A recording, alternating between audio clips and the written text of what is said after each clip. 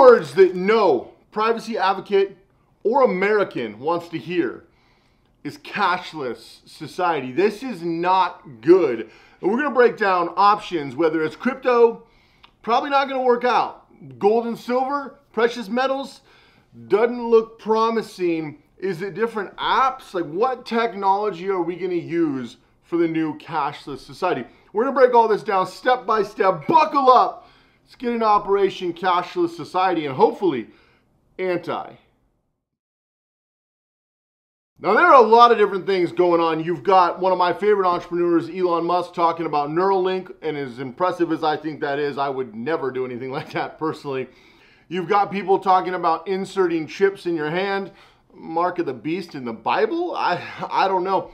So it's gotten really crazy. Crypto, a lot of people are saying crypto, of course, is going to crash soon. Bitcoin, there's a good chance it's going to crash. I don't know. I have no idea whether it's going to crash, and neither do you.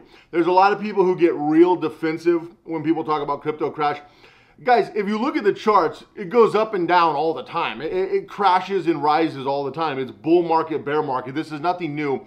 And when people get defensive over crashes, it's a sign of immaturity. I've seen that a lot when I make videos. People are like, oh, Bitcoin's gonna go to 1 million. No, it's not.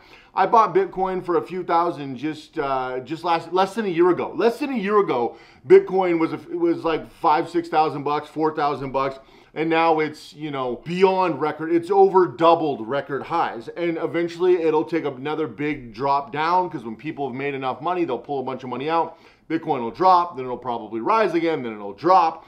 The problem with cryptocurrencies is they're not stable enough. There's a ton of cryptocurrencies on the market, endless supply, but they're not stable enough to replace cash. And so let's break down a few options here of what could actually replace cash and where are things going, because the reality is right now we have our monetary system here in the United States and worldwide, whether you're Canada, whether you're UK, Germany, France, Australia, it doesn't matter where you are. You could be in, you know, Africa or Asia. You have a monetary system, and some systems are better than others. Some are stronger than others, but a lot of people don't have faith in the dollar for good reason. There's not a lot of good reasons to have faith in the dollar. The way we print it like it's going out of style, the way we inject it into banks in the form of trillions of dollars, it has no gold standard. It has no real intrinsic value other than we all pretend like, okay, cool, I'll accept that.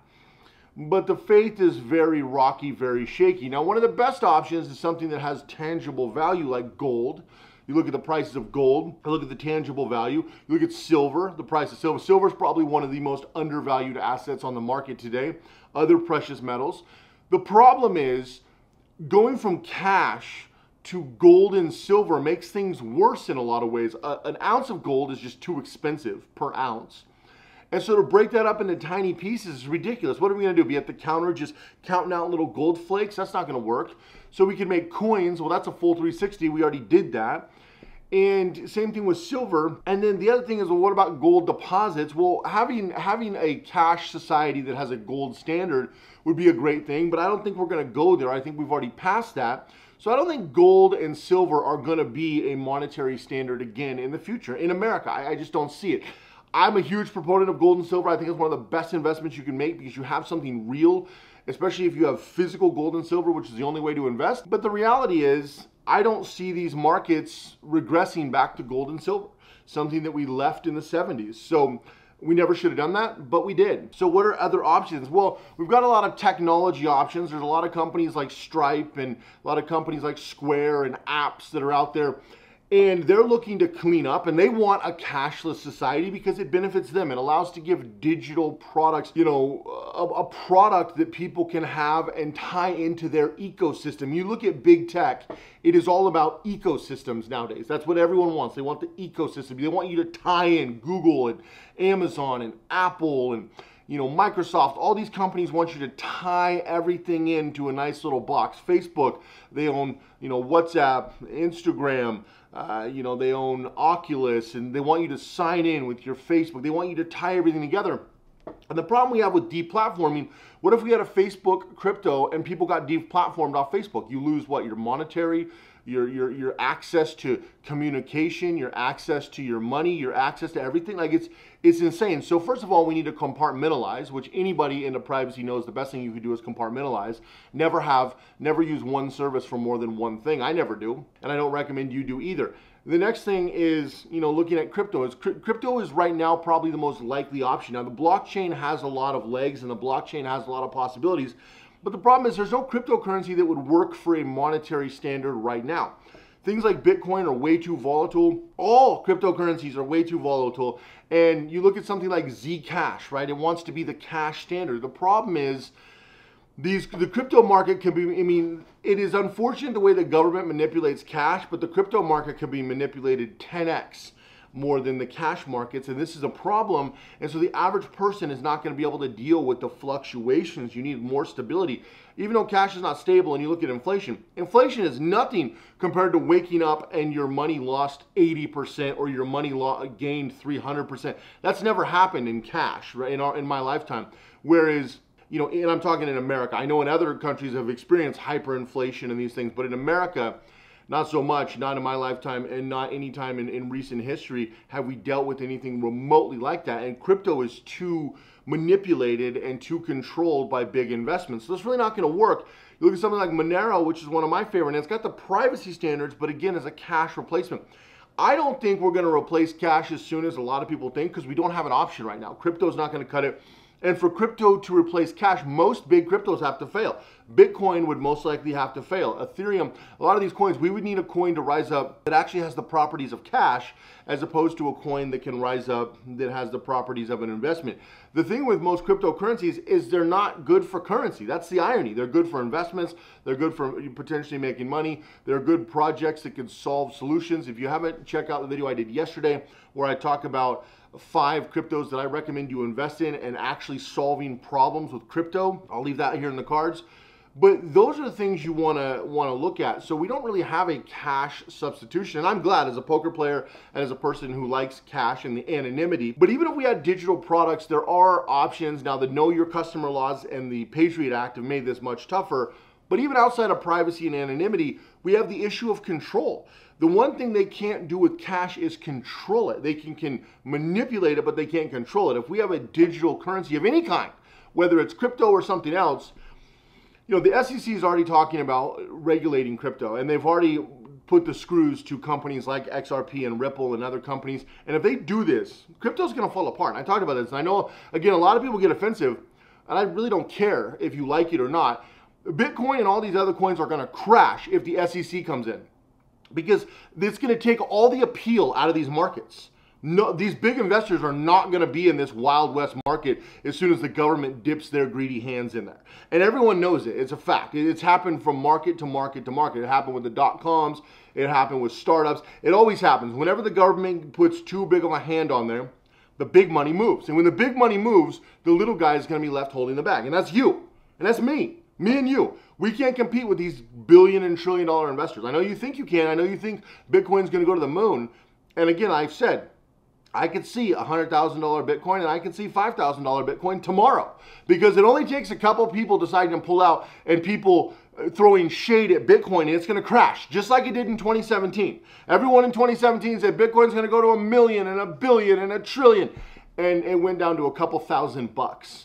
Okay, and it's because it pivoted and the big investors decided Bitcoin's no longer worth it, and they toppled the market like that. You could see the spikes, and that can happen again.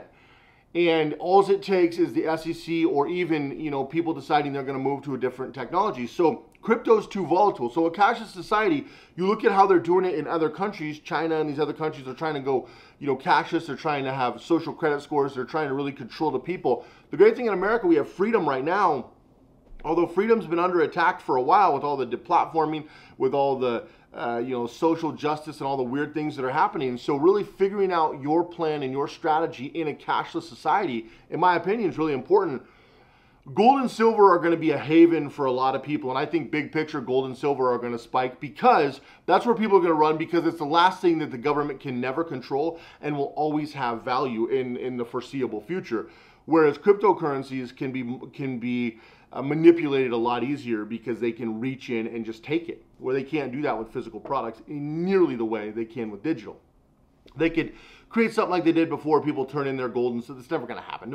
I mean, if you're dumb enough to do that, then good for you. But the reality is it's never going to happen. Same reason we don't have gun laws in this country, which is actually have a Second Amendment and freedom, because they can say turn in your guns and patriots will just call to arms, right? It's just what's going to happen. So that's the reason these things aren't going to go this direction. And the government has tried for years and they've made zero progress. I think they've banned like bump stocks and a clip. Oh, congratulations. It's because people are like, no, F you, try it. Try it. Try it. That's what the patriots will say. Same thing with gold and silver. With cash, they can basically get rid of cash if they want to. And with crypto, they can make crypto worthless. Now, I don't think they will. I think crypto has a bright future in some regards. Some coins, most coins are going to fail, but I think some coins have a bright future. What do you think? Do you think there's going to be a cashless society anytime soon? I don't see a cashless society for at least another 10 years. And that's when they get a product that could actually start.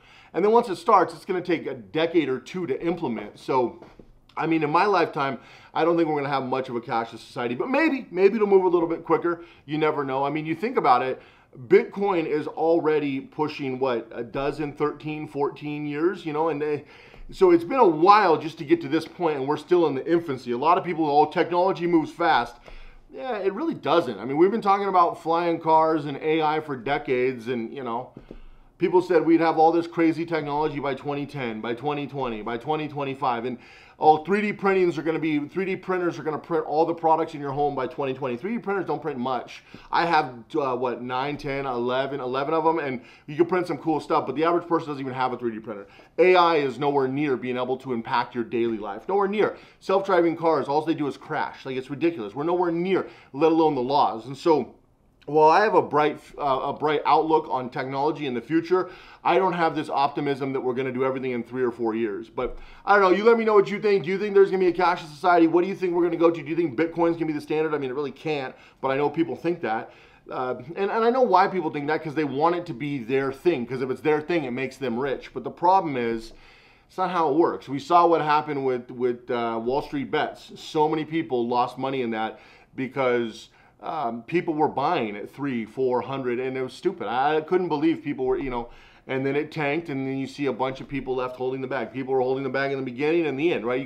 We're in the age of the pump and dump, and Bitcoin, there's a good chance Bitcoin could be another pump and dump. So we'll see what happens. Anyway, if you haven't already, make sure you subscribe, give this video a thumbs up. Put out new videos here on Privacy X every single day, talking about how to be a ghost in a digital world, how to disappear in plain sight, how to have privacy, anonymity in your business, create a ghost business, a ghost life, but still enjoy what you do. Have an amazing day, guys. Take action. Go all in everything you do every single day. I'll see you guys tomorrow.